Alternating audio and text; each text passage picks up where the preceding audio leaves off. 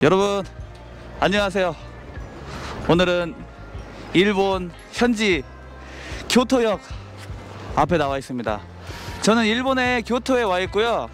오늘도 현지에 계신 분들 인터뷰가 궁금해서 이곳까지 날아왔습니다. 여러분, 일본 여성분들의 뭔가 결혼 생활에 대해 궁금하지 않습니까?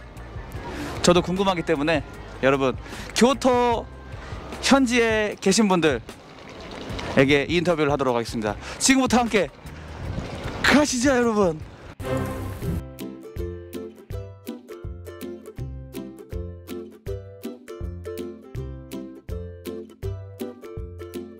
오토의 月々の給料はいくら稼いでほしいですか？ちょうどいい感じ給料。理想ですか？1ヶ月で。1ヶ月で。はい。理想ね。60。大丈夫大丈夫。なんで60万円ですか？なんで？例えば。なんか貯金に当てたりとかしたいし、でもなんかやっぱ生きて生活しないといけないからそんくらいかなって感じです。そうなんですね。コメントありがとうございます。여러분600만 원, 60万円。자、そしてちょうどいい感じ。ちょうどいい。理想なんでもいいんですか？はい。じゃあ80で。もうなんでもいいな。80万円。理由が何ですか？もしできたら高いマンションに住みたいです。いいマンションにできたら住みたい。ちょっと良くない？お金持ちが欲しいですか？じゃなくてもいいけど、できたらお金持ちの方が嬉しいです。例えば1ヶ月で10万円はめっちゃ好きな人。めっちゃ好きなら自分が頑張る。おー、すごい。同じかも。自分で頑張るかもしれない。あー、どうしようかな。月々これは20万円以下じゃないとダメなんですかね。最低じゃなくてちょうどいい感じ。あ、なるほど。じゃあ30万で。30万円じゃあ50万。50万円。おー、これが本気ですね。正直コメントありがとうございます。夫の月々の給料はいくら稼いでほしいですか？ちょうどいい感じ。給料1ヶ月でいくらが欲しいですか？全然わからん。なんかまあ平均ぐらい。平均じゃなくて個人的な。個人的な。いくらが欲しいですか？1ヶ月。月1ヶ月。まず平均ぐらいあればいい。でも先にお願いします。そんぐらい平均って。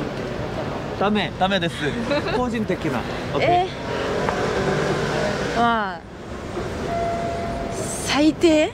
最低じゃなくてどんぐらい欲しいかですよね。ちょうどいい感じ。ちょうどいい。1ヶ月の給料は40から上。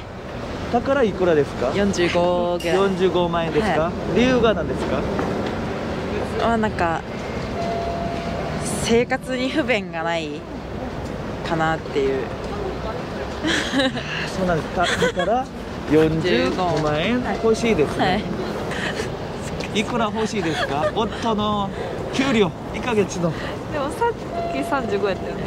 やったら40ぐらい？ちょっと待ってろ。40万円ですか？40くらい。理由が何ですか？理由最低より多いからいいかなみたいな。最低より多いからどうにかなりそう。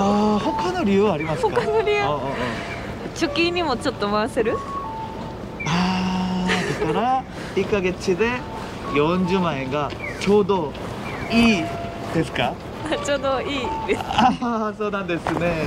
月々の給料はいくら稼いでほしいですか？ちょうどいい感じの給料、1ヶ月の給料がいくらがちょうどいいですか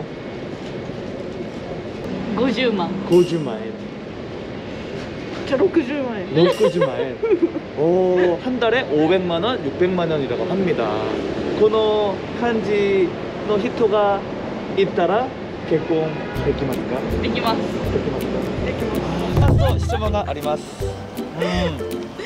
例えば、はい、あなたに結婚する男性がいます、はい、この男は車もなく、家は家賃の払って住んでいる男です、一月の給料が20万円稼いでいる男です。あなたこの男と結婚できますか？めっちゃ好きな人です。めっちゃ好きな。私はできます。はい、私もできます。うわ理由はお金より愛が強いからです。私も同じです。同じですか？私が頑張って働きます。ちょうどいいです。あなたはこの男と結婚できますか？できます。できますか？できます。この男と結婚できますか？まあ自分も働くのであればできます。だからできます。はい。できますか？できます。そしたら1ヶ月の給料が10万円。ちょっと厳しいかな。めっちゃ好きな人です。ちょっと厳しいかな。だからダメですか？ちょっとダメです。10万円。10万はちょっと厳しい。だからダメですか？15万円は？15万はまあ許容範囲。ダメ？ OK？ OK ですね。15万円。15万。微妙。でコメントお願いします。微妙ダメです。難しいかな。ダメですか？20万円からは OK だけど。そうなんですね。それで韓国人にコメントお願いします。もう何でもいいです。여러분 안녕하세요. 남자친구 자고 있어요. そしてコメントお願いします。はい、聞いてくださってありがとうございました。ラストで韓国人にコメントお願いします。何でもいいです。ぜひ日本に来てください。ありがとうございます。来てください。韓国人はもう可愛い人とかっこいい人ばっかりでもう最高だと思います。何でも教えます。本当に。ラストで韓国人にコメントお願いします。何でもいいです。韓国すごく可愛くて可愛いものたくさんあって好きなんで。なんかありがとうございます。感じが可愛いです。ありがとうございます。コメントお願いします。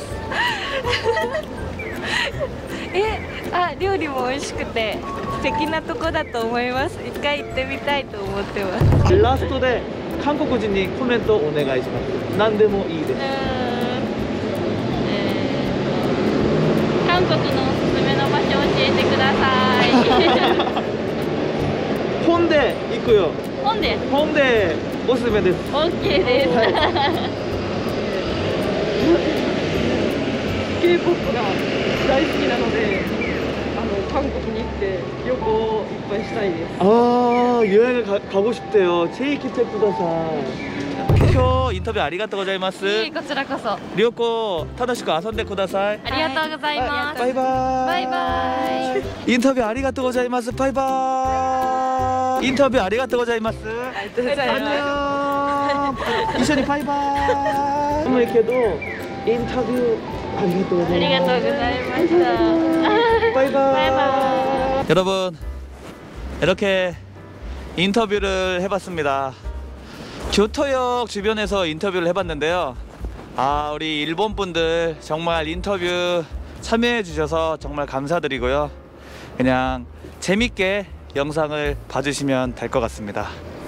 여러분 영상 시청 감사합니다. 다음 영상에서 뵙겠습니다. 저는 교토 타워 앞에서 엔딩 영상을 찍었습니다. 감사합니다.